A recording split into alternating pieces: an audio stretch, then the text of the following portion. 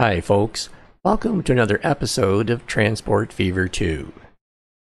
From the last episode, you'll recall that we are in the process of delivering steel to the Cape Coral Machines factory.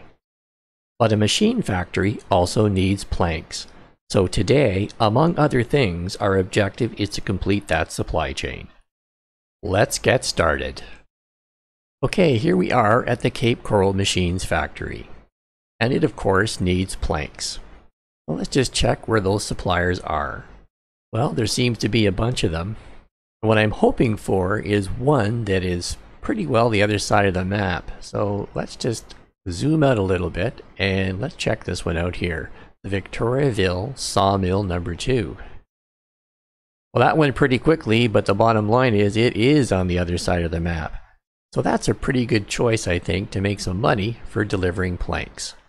But of course, that sawmill is going to need logs, so we've got a lot of work to do to get this to happen. Alright, so we want to head clear across the other side of the map. So I got a couple of choices here. I could go around the Mesa and the mountain, which would be probably the most cost effective. Or for fun, I could go straight through, which actually would be more as the crow flies. And we're going to have a tunnel or two out of that one. So why don't we make a more direct route to our destination? So I'm going to start by putting a little road in here, just a little tiny one. Just something that will help me place a cargo platform, actually a cargo terminus. And maybe something just like this, just to help me out. Alright, and over to trains. And let's find ourselves a cargo terminus with one track. Now I'm going to make it 320 standard and no itinerary, so it's going to be a long one.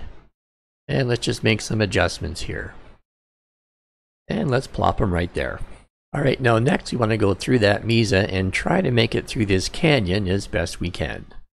So for those of you who like tunnels, we're going to have some tunnels in this episode, so hopefully you'll get a kick out of that. And then I'm not sure if I can wrap around here. Maybe I can. I mean, if we do want some tunnels, but not too many to be honest. And actually what I want to do is I want to connect up to that existing track. So my goal here today is to use as much of the existing track as possible. I don't think I like that. That's going to slow down the train quite a bit. Oh, I should have hit the X. Okay, well let's just get a refund here. And I think I'm just going to go right through that mountain instead of trying to go around it. And we'll go right through there. And again, I'm headed in that direction here. But I think I wanted some double track by about now. We've gone through there and gone through there. Let's say yes to that. We'll double up the track. And let's plop a signal in there.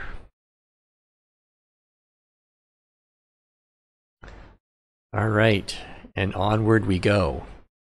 And we're going to have another little tunnel here, just a short one I hope. I'm going to connect up to this other set of tracks. Basically, I'm trying to use as much of the existing infrastructure as possible. Now, for some reason, it didn't parallel going through that mountain. That I don't understand, but it didn't do it. And here, I'm just going to connect up over here if I can. Well, actually, it might be easier doing it from the existing track. So let's go that way. Yeah, that worked out better. And then similarly, I'm going to go over like that. There we go. And while we're here, I'm going to put in some signals. I'm going to put in one just before the junction and on that direction. And then similarly, just one before the junction in that direction. Alright, so now we're going to use the existing track as much as possible to get to our destination. And just to give you some orientation, our destination again is going to be where? So actually it's over here at the Cape Coral Machines factory. So if I back up a little bit, that's this track here. We actually want to get over to that set of tracks. So we'll follow this existing set of tracks, and then we're going to cut over. And probably the best place to cut over maybe is where there's the least amount of space in between them. Again, that'll take us right down to there. So why don't we do that? That seems to make the most sense, and I know I'm bopping around a lot this episode, but I'm thinking if I peel off where the distance between the two sets of tracks is the smallest, that's probably the way to go. We'll make a connection here. And again, while I'm here, I'm going to put in some signals so I don't forget. Plop one in that way. There's a signal back there, so I think that's okay.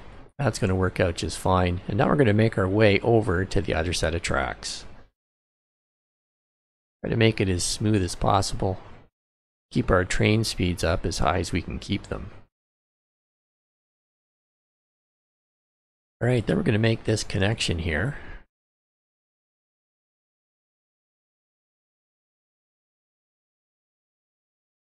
And once again at this junction, I'm going to put in some signals just to make sure we don't have any conflicts in the future.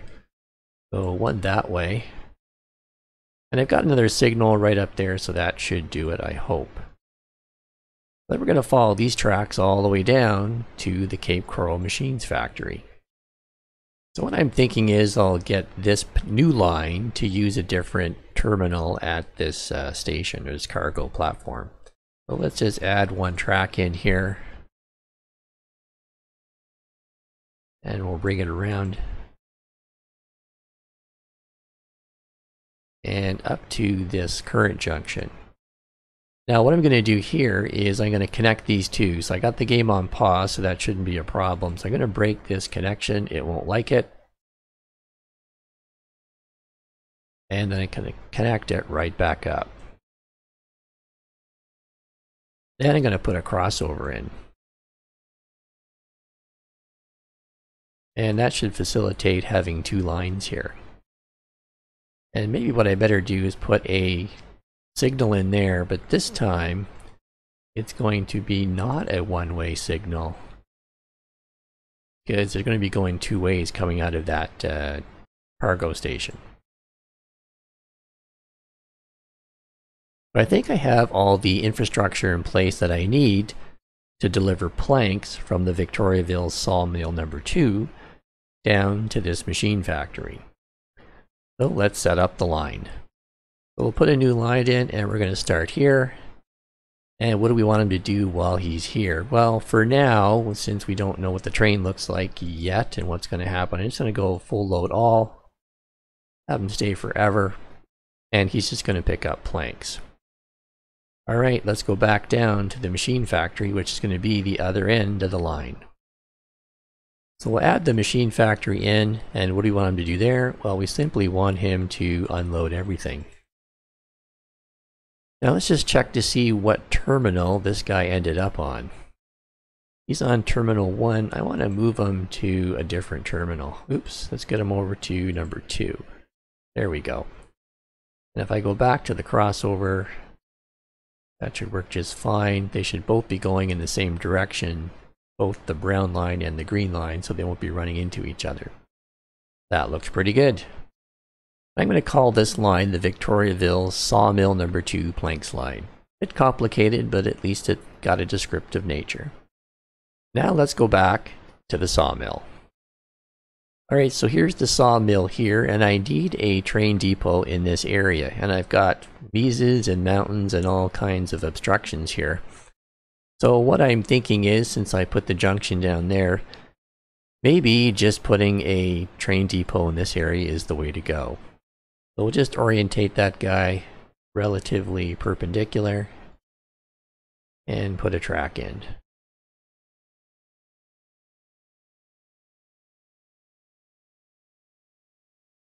And of course, we're going to put a signal in, and it is not a one-way. There we go. Now I could buy a train right now to take planks from that sawmill down to the Cape Coral factory, but the bottom line is it's not receiving anything just yet. So really, you got to bring logs in from somewhere to this sawmill. So let's click on the sawmill and find out who the suppliers are for this guy. And we have a pile of them. Now I've done a bit of scouting out in advance just to save some time, and of course what I'm trying to do is maximize the distance in delivery, and the other thing I'm trying to do is utilize the existing tracks that I have to the best extent possible. And I think really it's Memphis Forest number 2. If I click on that one, it's way over here, almost at the other end of the map, and I could probably use some of that existing track to help me out. Now I know it's close to the town of Memphis and there'll probably be a station around here somewhere, but I think this is going to have a singular purpose. And yep, we're going to end up cutting through that mesa, so there's going to be another tunnel. Well, and I don't know, maybe I could cut them on an angle like that through the skinny part. That might be the way to go. So as I usually do, I'm just going to plop a little road in there to help me out. And then just connect that up a little bit. Oop, I kind of went the wrong way. That's a little better. Alright, so now we got to get our cargo terminal in there. I don't know how fast the thing's going to load, but I'm going to put a big one in just in case this is a fast loading facility. I find that some of these suppliers load fast, some don't load fast, and I know there's probably some rhyme or reason to it, but I don't know what it is just yet. But I want to cut through right about there so it's lit up nice and white. That ought to work. Alright, so I'm going to cut right through there with just a single track at this point. And yeah, we got another tunnel out of it for you tunnel lovers. And then I'm going to double up the track and head this way. And we'll complete the connection. I'm going to make a double track. That'll just make things easier for later when I have multiple trains, assuming that I do have multiple trains. I'm going to try to connect up that line as reasonably quickly as I can and try to avoid these farms. That should be easy enough. There's lots of space there. That should be nice and easy. And I'll just double that track up and we'll keep going. Connect up to that line over there. We're going to need to create a junction here, and I know I've got some signals here. I might have to make some adjustments there. Otherwise it might look a little funny, but we're going to give it a try. Yeah, it doesn't like that. And maybe it's not the junction that's the problem. Maybe it's how I'm connecting.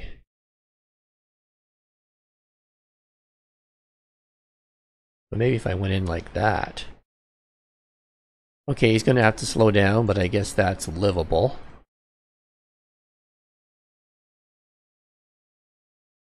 Didn't want him to slow down that much, but maybe he's got to.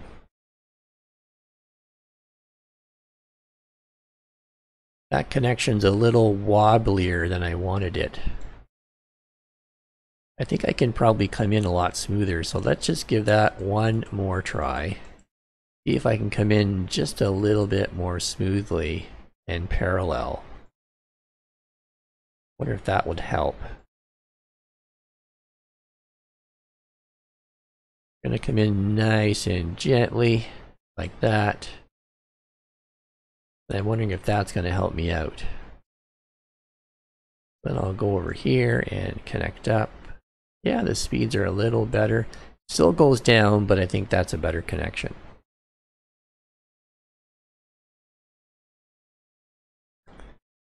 Alright, and while we're here, of course, we'll put it in as signal. Yeah, that's going to be one way. And maybe just before the junction, I better have another signal right here. Alright. Now let's go down to the other end, to the sawmill. So here we are at Victoriaville Sawmill number 2. And I'm going to configure this to add another set of tracks to it. So we'll add in some tracks.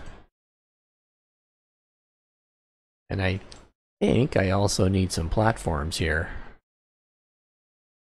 Here's cargo platforms.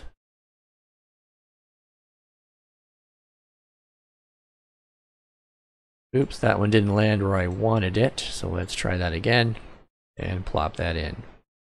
Alright, so now it's got 2 sets of tracks. So we're going to parallel that one up and go through. And I probably should have just made this 2 sets of track right off the bat, but I didn't think about it, so we're going to have to just go along and fix on the fly. And this is going to require some fixing. So yeah, so it's on pause, so I can just blow that up, and it's going to get mad at me for doing that. And I'll just reconnect those.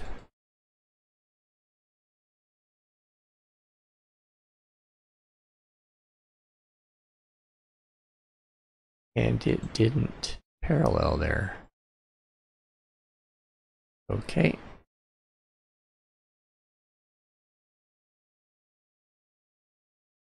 And maybe what I need over here somewhere is a set of crossovers.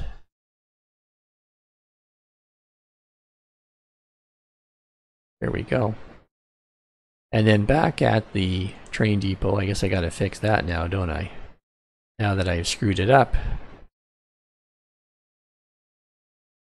And of course, plop a signal in there.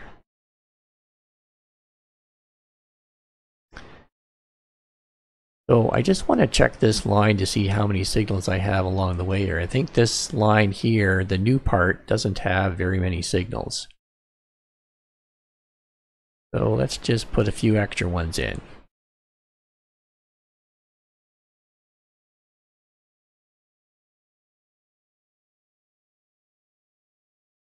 Alright, let's go back to the other end to see if we need any more signals down there. Oh, we got a problem right here with the track. That's not what I wanted. Let's just fix that up here. Don't know how that happened. I guess it happened in my haste that I didn't do that properly. So we'll fix that up. Make sure we got lots of track here. Okay, because a problem like that, of course, it's always hard to find if there's a break in the track later. And of course, down at this end, do we have a train depot in the area? Well, we have one there. It's going to take a lot of track to pull around here, so I think it's probably cheaper if I just put another train depot in here right now.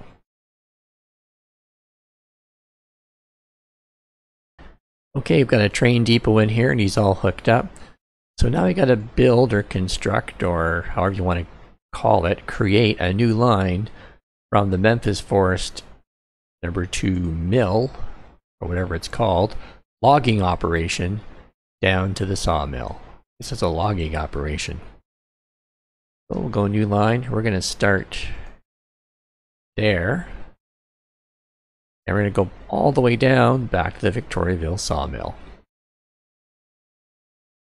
And I'm hoping when I click on here that this is going to work and not give me any problems. Oh, I didn't get any warnings, which is exactly what I was looking for. So at Memphis, I think at this point I'm just going to have him full load all and have him stay forever. I'm hoping it's a loading fast type facility. And then at Victoriaville siding, he's simply going to unload everything. And I've called it the Memphis Log Train line, or Memphis Log Train. Alright, back down to the other end. Alright, let's buy a train to get these things moving. We've got another train here, the 442 Hiawatha, but it doesn't look as powerful as this one, the 412-2 Class 9000, so I'm going to stick with that for the moment. And over to cargo. And we need a flat car with side stakes. And I bought 12 of those. So we'll buy that. And we'll assign him the Memphis Log Train, while he's making his way out of the train depot. And he's headed for that tunnel. So maybe the next thing we need to do is to buy a train and assign it to the line that's going from the sawmill to the machine factory. And here he goes through that very narrow tunnel. Wow, that is narrow. And there is a light at the end of the tunnel, as they say. And look at that, he's going to leave this tunnel, and not for very long, and he's going to go into another one. Oh well. And into another very narrow tunnel. And out he pops. Alright, so he's going to take some time to load here, so we better get moving on other things. Okay, so we're down here at the Victoriaville Sawmill number 2, and the ratio is it takes 2 logs to make 1 plank. So we'll go over to the train depot and buy ourselves a train. And in terms of flat cars, I think I need... What did I buy before? Capacity of 72. I think I had a capacity of 144 the last time, so hopefully I got that right. Buy that and assign him to the appropriate line. And now he's going to make his way to the Victoriaville Sawmill number 2 planks train line. Now eventually we're going to actually deliver some planks to the machine factory, but we got a very long supply chain here, so of course we got to get logs from Memphis all the way over to one side of the map to the sawmill. The sawmill's got to use those logs and take them all the way back. No, take the planks back to the machine factory. So that's going to take a while. But maybe what we'll do is we'll let the game play for a little while and we'll come back and see how it's doing. Oh, there's one more tunnel for those of you who love tunnels. And we're back out of one there. Alright, so it's now March of 1939. Let's let the game run for a little while, and then we'll come back and see how we're doing. Well, we might not have to wait as long as I thought, because here comes this Memphis log train. He's moving pretty fast. Well, of course, I've got it on fast speed just for fun purposes. There goes another train whooshing by. That was actually a pretty long one. Well, actually, the tracks here are fairly smooth, which is good. Another train going by. And we're going to go underneath that bridge that I put there in a previous episode for planning purposes. I just envisioned that in this area there are going to be a lot more tracks. So right now, I'm still using the same 2 tracks. For most, or if not all, well no, it's not all, for most of the lines that I've set up. Now, I don't know how many lines can go on in one set of tracks. It's probably a function of the number of trains, the length of the trains, the speed of the trains, that sort of thing. It's probably a combination of factors in terms of how many lines you can get on one set of tracks. Alright, we got some tunnels coming up, so we know we're getting very close to our destination. That was the first tunnel, and I think we got 1 or maybe 2 more to go through. I think it's 2. And there we go through another one.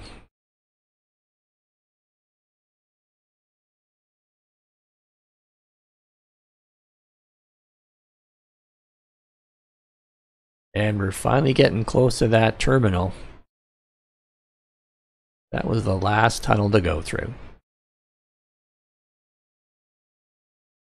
Alright, he's in there. And I'll just slow it down. He's taken off, and let's just check this guy out here. Alright, he's loading up. So while he's loading up, I want to go back down to the Memphis logging operation to see if that terminal is doing well or what's it doing. There's that line there. We go down there and see what's happening. Okay, down here at Memphis Forest number 2, I keep calling it a logging operation. I guess it's Forest number 2. I click on that. I mean, it's not overloaded yet, but we're at 469, so that is a hefty load. So I think we can take that train and increase its capacity. Let's just find him, and we're going to do some adjustments to him while he's in transit. So I've added a whole bunch of cars here, and I don't remember exactly what the number is, but the capacity is 408, and that's the key number to remember. And it looks like my power is still good, so I'm going to modify that train.